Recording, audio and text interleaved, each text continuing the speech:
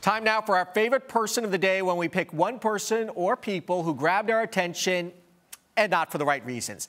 Today, it is a couple from Minnesota who claim to be Scottish aristocrats, while at the same time, according to prosecutors, collecting more than $167,000 in food stamps, welfare, and medical assistance.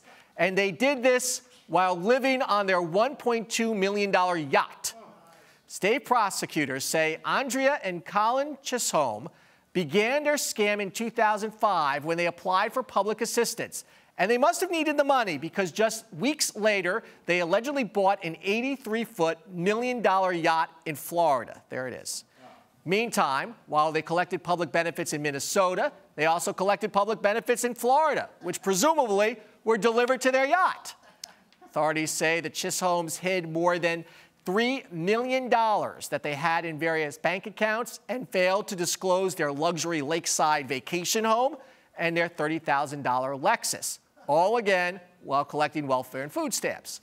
From 2005 to 2012, they continued to receive public assistance, even though Colin Chisholm would later tell neighbors he was a wealthy aristocrat who made millions in the broadcasting industry. His wife is said to be a breeder of pedigree dogs. The two are now accused of fraud, but are also on the run and may have fled the country.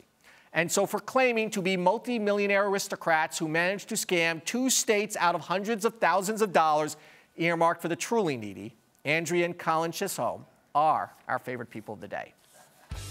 Next, the people who provide our food supply are increasingly distressed, turning around the plight of American farmers. You're watching AriseXChange.